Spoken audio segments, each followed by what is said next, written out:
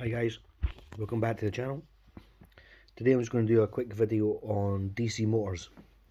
You get DC motors in absolutely everything, from DVD players to old video players, to drills, anything that really has an electric motor. Usually if it's quite small, it's going to be a DC motor. So as you can see, I've got a bucket full of motors here, and what I just wanted to do was open some of these up and see if it's worth harvesting the copper that's inside them. Now at the moment these little motors would go for something like 12 pence a kilo, which is not a lot of money at all. And obviously inside them they do contain copper wire, as you can see a few of them here, and there's one there's got a little bit of aluminium on the outside, and it's got a lot of copper wire in the inside. So I'd have to punch that through, release the spindle, and that will then release the other pieces. And this copper reel is only just held in through the ferrite magnet round the edge. So once you get these bits out, it's just the ferrite magnet holding it in. You can just pop that out. So there's lots of different sizes, lots of different shapes of these DC motors. So I was just going to take you through some, and just let you see kind of what's in them, and then you can decide and judge for yourself if it's worth taking these apart. Now what I would say is, if you count your time and effort, then it is 100% not worth taking these apart at all.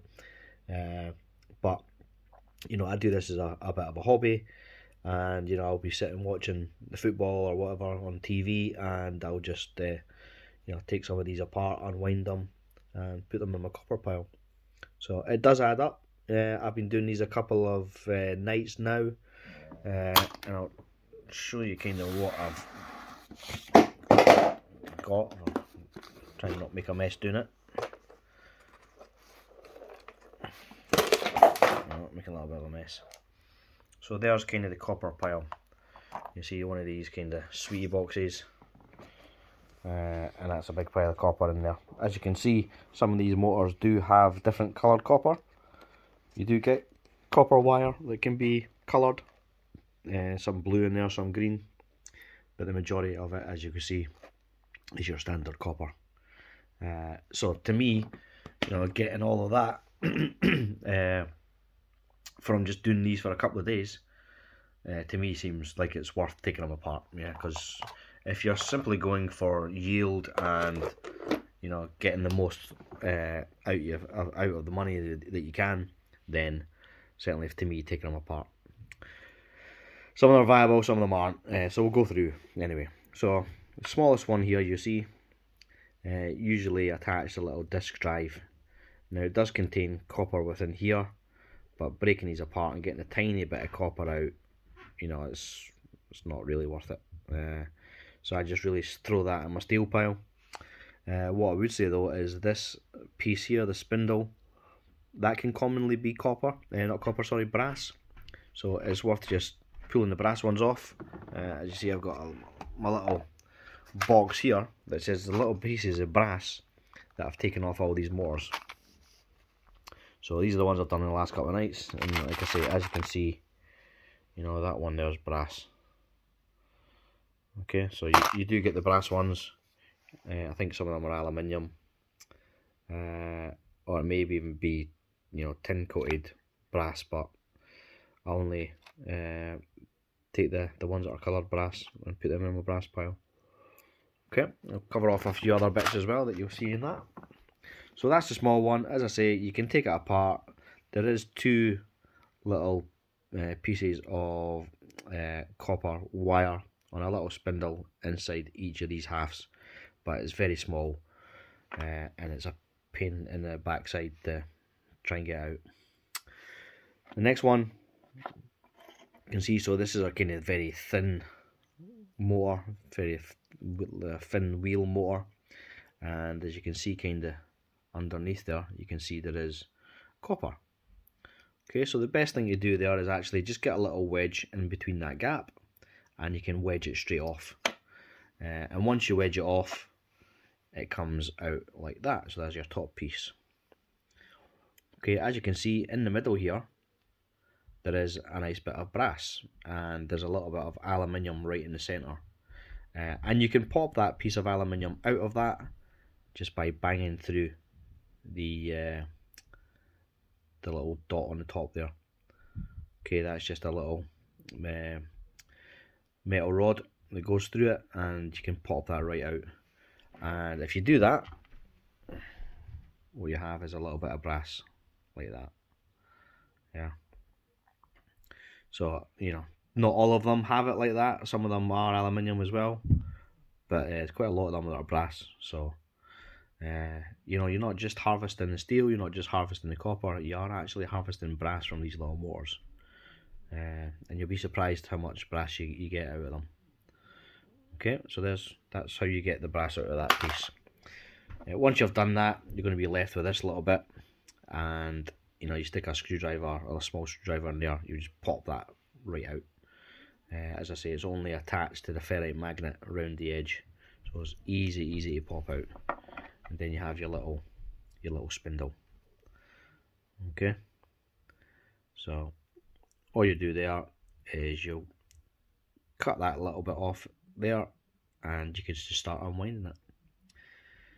You can just cut it, you know, cut the pieces off and stick them in your pile like that. I don't know, something therapeutic in unwinding it for me, so that's what I do. Okay, so that's that one, that's the thin one. You've then got a different kind of version, which is more or less the same. But as you can see, it's a little bit thicker, it's got a bit on top here as well. So there is actually a little magnet on top here, and there's a little spring underneath that as well. But the actual spindle itself looks relatively the same size, but actually when you pop that off, it is a little bit bigger. So, you know, I've got one here, as you can see, it is a little bit bigger, the wire's a little bit thicker, and it's a little bit better quality. Yeah. Again, you just put a screwdriver in between that pit there, and you're just wedging it off, and it should pop off nice and easy once you've done that, because it'll just be the magnet that's keeping it on. See if I can pop this one off with one hand. There we go. So there's the ferrite magnet inside. Okay, again, sometimes this can be brass inside there. I do sometimes pop these tops off because there's sometimes a little plate of brass in there as well. I'll see if I can give you an example from my little brass pill. Yeah, there you go. So that was my little brass plate. I popped off one. I didn't think there was anything underneath that, but I popped that off and there was a little brass plate. So again, a little bit of brass. But as I say, you know, once you've got that off, it leaves your little spindle. As you can see, again, nice thicker spindle than the first one that was showed, and it could be a little bit of brass in the centre of that as well. Maybe brass, may not be. Just do the old magnet test once you get out, and yeah, hopefully that's brass as well. So that's the second size. You then go slightly thicker, this little DC motor. These things have got kind of little indents that keep the top on, and to get them off can be quite difficult. I use the old wire snips and just move them out so I can then pop the lid off. Commonly what I'll do is I'll move them out, I'll pull this little piece off, and then I'll just smack the top of that pin, and that usually just pops that lid off. Okay. Inside there's tiny little brushes, but they're absolutely tiny. I'm not sure if they're silver. It could be a little tiny bit of brass there as well. I can focus on it. Okay, but not a lot. That's just a bit of steel, and this is the kind of piece you get out of it. Okay, so that little piece there, again, what you want to do is just bang it on top, and take that little spindle out. And as you can see, there's only kind of 3 spindles on that one inside. The wire's wrapped around. But yeah, it's good quality stuff. As you can see, a little bit on top there that's probably thought was maybe brass, but seems to be sticking to the magnet, so it's clearly not brass. But yeah, it can be deceptive, so always just do the magnet test. But as I say, banging that on top, that piece will just pop out. I'm not sure if I've got one sitting around that I can show you.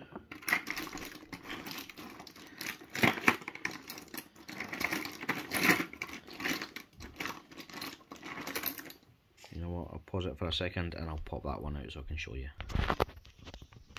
Okay, popped it out, and there we go. There's a little spindle with the copper wire wrapped around it. So again, you can just cut these, pull them off, or you can unwrap it. If you grab that little bit there and just let it dangle, it will probably unwrap itself. But yeah, sometimes I just cut it off just for quickness. If you're going through a lot of these, it can take forever. So cutting it's probably the best option. So that is this size motor. Next we go to slightly bigger size. Okay, almost identical as the one next to it, but as you can see, it is slightly bigger. So pop the lid off of that one. Again, little brushes on top, a little bit of brass there, not a lot. And then the open motor. So once again, same kind of spindle. I'll not pop this one out because you've already seen the last one. It's pretty much similar, but it is a little bit bigger. So, you know, hopefully there's a little bit more wire on it. It's certainly a bigger one, so yeah, I'd hope to be a little bit more wire. So again, you just pull that out, bang it on the bottom, that'll drop out, stick that in your steel pile, and take the wire off of that, and then stick the rest of it in your steel pile as well. Okay, so that's all the kind of ones that are on like little spindles. We then come to a slightly different shape, as you can see here. So this shape, again, it's got a wee spindle that's poking out the bottom. Again, it's got the ferrite in the middle. But on top of this one, you can see, so, you know, that's what you would see from the outside. There's a pin goes in here and a pin that goes in there. It secures that lid on top of it. But inside here, you can see there's nice little bits of brass as well.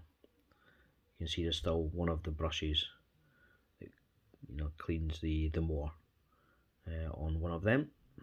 That can be easily removed. A couple of nice little bits of brass. And inside there it gets a little bit different, so the motor looks slightly different. So these are kind of the same motors you get on a lot larger motors, ones you get like out of Hoovers and things like that.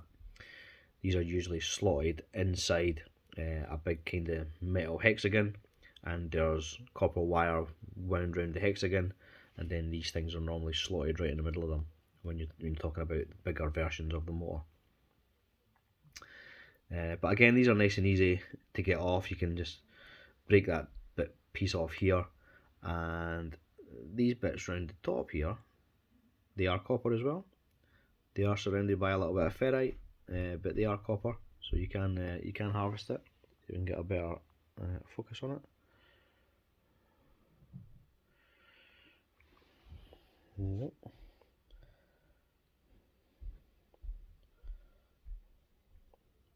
Okay, so a little bit of copper around there, as well as that nice copper wire. And as you can see, it's quite thick copper wire going around that, so that's a nice little bit.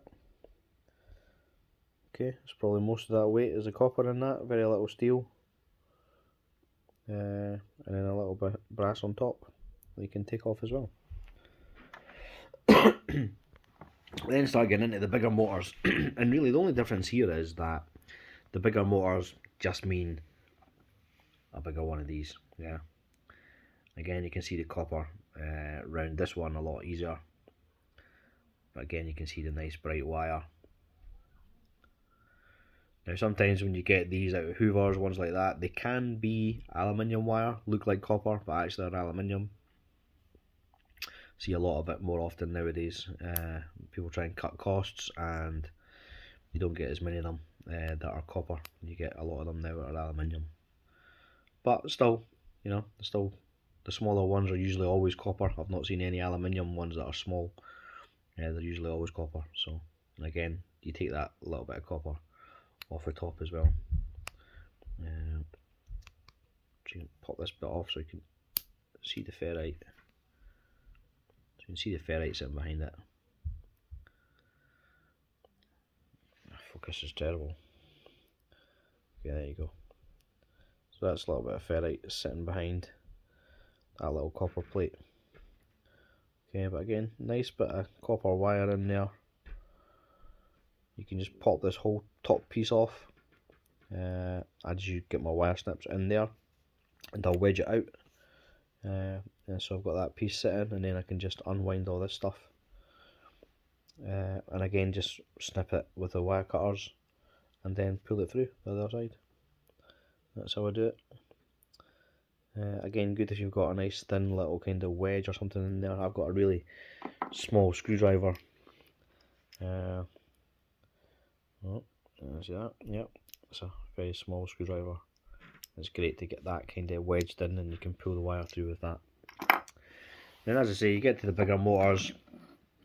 I've not actually opened these up yet, and the reason I've not done that is because to actually get a motor like that out, you need to take this bottom spindle off, and it's not that easy with these bigger motors in terms of wedging them out. So usually I just get a grinder and cut them off, then pull the motor out, and then yeah, you can do exactly the same. Obviously it'll just be a bigger version of this one, and then we get bigger still.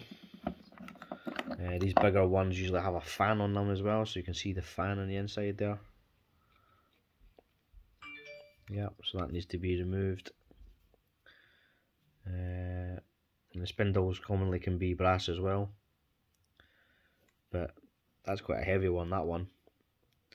And you can see the brass connectors on the top as well, so they'll go inside, and the brushes as well. And then this one, so I just broke that open there so you could see kind of inside the copper top, and then the copper wire inside it. These ones actually had brushes as well from either side, and they were brass. So that's how they were. Okay, so I'll remove them. Got a little bit of plastic stuck to it, but I can remove that. Okay, so there's brass to be found, as I say. You know, looking at, you know, there's a brass spindle from one of them. Little cog rather than a spindle. Keep saying spindle. Other ones, you know, on the bottom of the motors, like that. And like everything, you know, it all adds up, so there's little pieces all over there. And that will all add up. There's a little silver connector in there. But that will be brass as well. It's just, it's tin coated brass. Okay, most of your electrical connectors are brass. So just something to be aware of. And that's it. You know, you can sell them all as motors, leave them like that, and sell them as motors to the scrapyard. They'll take them, as I say, it's about 12 pence a kilo. Or you can do what I do, harvest the brass, harvest the copper, and take it all apart. It's quite therapeutic, I think. As I say, the bigger ones, they all have little brushes inside, like this as well. They're all copper as well. Sorry, brass, not copper. They're brass. Okay, so I hope they found that one useful.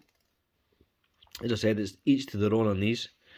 You know, it may just be far too time consuming for you to do these, to take them apart. You may just, you know, rather save the time, the effort, and take them to the scrapyard as is, and that's fine, no problem at all. You know, each to their own, as I say.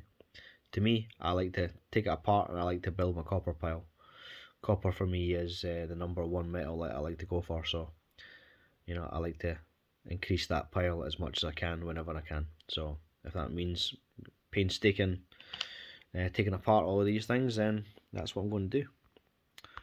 Okay, well, thanks for tuning in, guys. I hope you found that useful. If you did, please hit that like button, hit the subscribe button as well for the next video, and we'll see you on the next one.